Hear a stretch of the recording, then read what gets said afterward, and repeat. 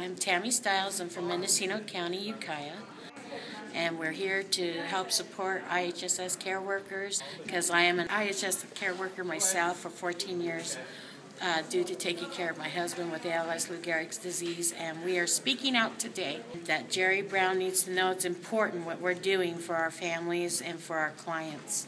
Hi, my name is David McGuiness. I'm from San Francisco, California, and I'm here with a group of people. We're here at the state capitol to represent support and in-home support.